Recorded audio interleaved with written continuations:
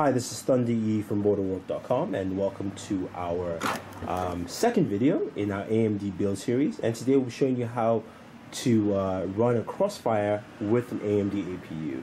Now, we're not running two graphics cards, we're actually going to be running the APU with its graphics card built in. And as you can see here, a Gigabyte 6670 graphics card. So this is a 1 gigabyte DDR3 card. It says $94 there, but you can get it for about $79. With rebate, comes out less. You can either pick it up Newegg or Micro Center. There be. You do have your quick start guide in there. You also have your Gigabyte card, sorry, not card, CD. This is the card itself. Let's open this up.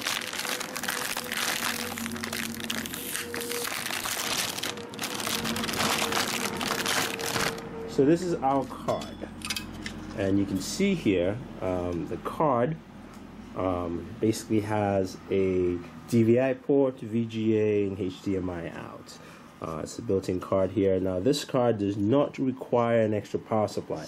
If it did, power supply source, if it did, we would have to connect it using this cable to our Antec power supply. Now remember, it's very important you have the right power supply in your system, because as you add more parts to it, your power supply has to be able to handle all the different parts you're throwing in there. So if, say, I decide to throw in a 69, if I try to throw in say a 70 card in there from AMD, I would need to most likely use, of course, a power source, and of course my power source supply needs to handle that. I'm using the Antec 620 HCG, which is the high current gamer, and this is a solid power supply for an APU build. Works very well, can handle all the things you throw at it without any stress. So here again, this is our Gigabyte graphics card here. So you want to take off the protective sleeves here at the bottom, take that out on the ports. Now you can see that will go here, right there. That's where our graphics card goes. We've taken out the slot space there for it. So what we're going to do is basically drop this down, lock it into place, fits, no issues. Again, we don't need to plug anything in, so we are good there.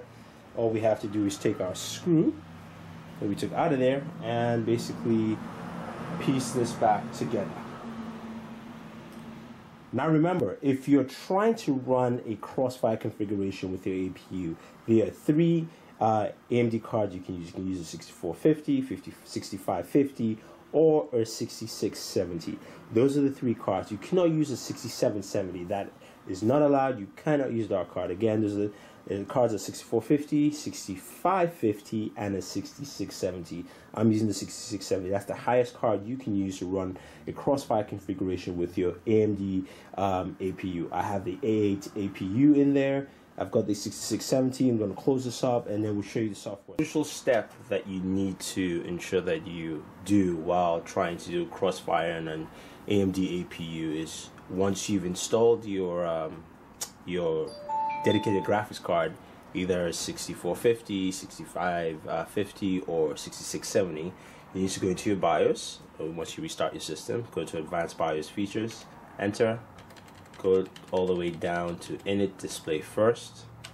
It will say PEG, depending on the motherboard, but you need to change this to Init Display First on board. If you don't change this, your system will not detect that there are two graphics cards. It will only switch to the dedicated cards. It will not detect that there's an onboard card for it to actually do Crossfire with it. So you need to change that, and then we'll move on to the on-screen settings. Alright, so once your system restarts, one thing you will notice that if you are connected via your dedicated graphics card, in this case the 6770, through the startup process, you will not be able to see your BIOS.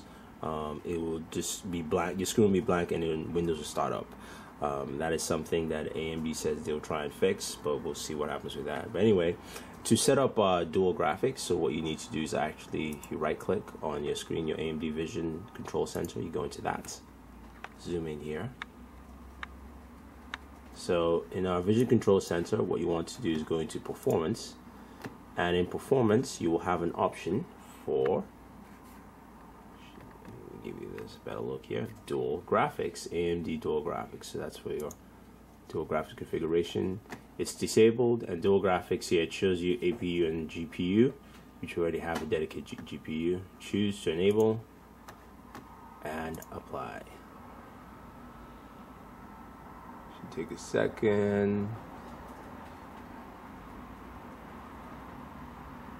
or two, and there we have it. It's applied in, and we have Dual Graphics performance here. So what we're going to do is we're going to do some quick gameplay, trying to in Crysis 2 there and show you guys how it functions and Dual Graphics works. But you can see it here, and if you go back into performance, you can actually do graphics overdrive in here, change your clock speed and all that fun stuff. Now this has nothing to do with the Dual Graphics itself, but actually this is for your dedicated graphics card, so you can actually increase your clock speed and as well as memory performance and all that fun stuff. So just showing you guys that